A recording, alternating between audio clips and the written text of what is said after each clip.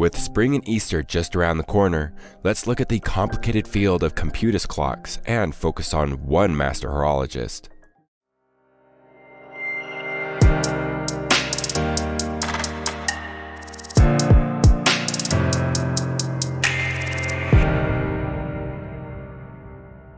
The Moscow Computus Clock, or Moskovskaya Paskhaliya as it is also known, is the pinnacle of Russian horology. It was conceived and built by Konstantin Chaykin, the only Russian member of the Academy Horology des Krieges Independence. Boasting 27 individual complications, it is the most complex clock ever created in Russia. Computus clocks and watches are specifically designed timepieces used to calculate and display the date of Easter. In AD 350, Roman Emperor Konstantin the Great convened the First Council of Nicaea to discuss a mandate on uniform observance of the date of Easter. During the council, Christian leaders set two rules regarding Easter. One, the month would be reckoned separately from the Jewish calendar and always fall after the equinox, and two, all Christians would celebrate the feast on the same day. There was no mention by this time that Easter should fall on a Sunday, and the actual rules for computation were figured out as they were needed. Today, Easter is celebrated on the first full moon on or after the spring equinox and cannot fall on the same day as the 15th of Nisan in the Jewish calendar. Determining the date of Easter requires tracking several variables: the motion of the sun, the phases of the moon, the days of the week, and differences between calendars. Special mathematical functions were developed to determine when the feast would happen each year. After the Gregorian reform of 1582, the date of Easter in Western Christendom began to differ from Eastern Christendom, which uses the Julian calendar to this day. While the leaders of both the East and the West have recently tried to find a way to celebrate Easter on a common date, their differences seem to make it a dream rather than an impending reality.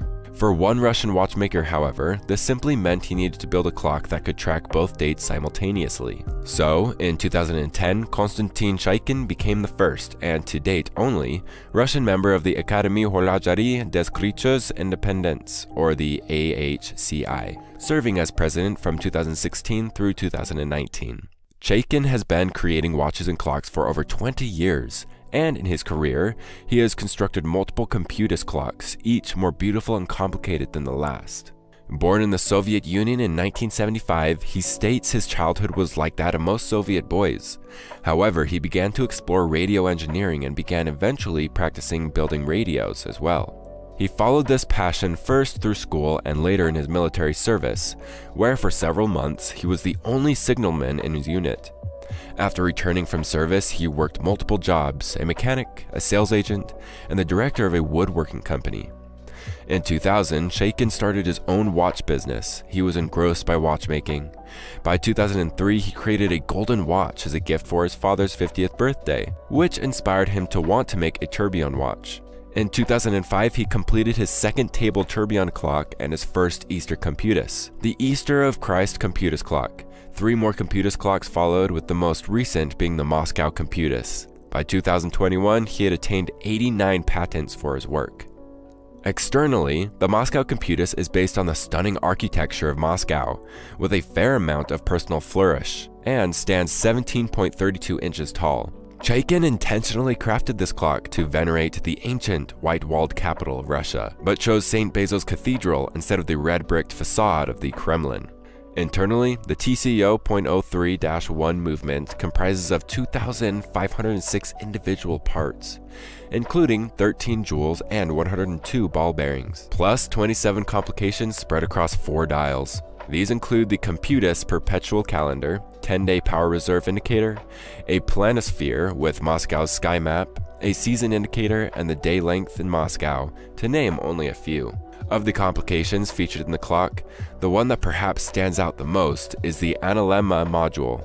The modern word Annalemma is defined as a figure 8 curve that results when the sun's position in the sky is plotted out over the year at the same hour of mean solar time every day.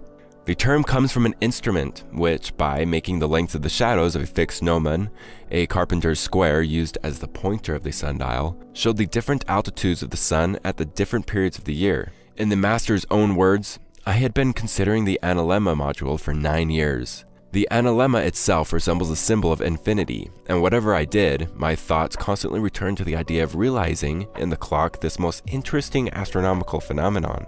For 9 years, I came up with different variations of such a module, and the last one, installed in the Moscow Computus Clock, is the finest in its construction. There is no other clock in the world yet to feature an Annalemma complication, making the Moscow Computus utterly unique.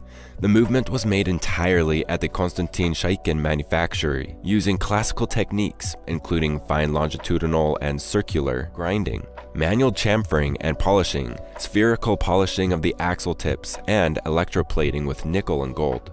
With construction complete, what did he do after he finished the Moscow Computus? Well, he immediately started on his next work of art, the Locomorai, of course.